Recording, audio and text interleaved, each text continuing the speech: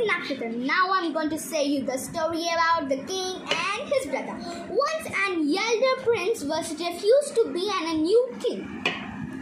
So the younger prince was crowned king.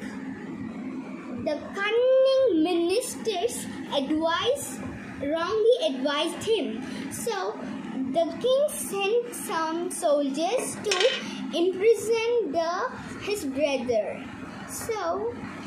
But the brother managed and escaped from the prison.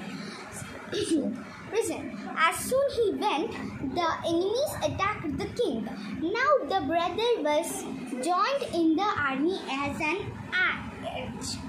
So he is very great archer. He can do everything. So he came to save his brother's life. Then the enemies saw the soldier and ran away.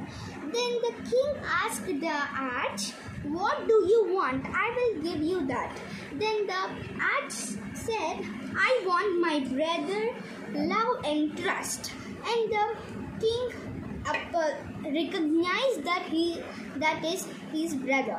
Then he apologized his mistake, bad behavior with his brother. So, moral of the story: always believe in your family members. Thank you.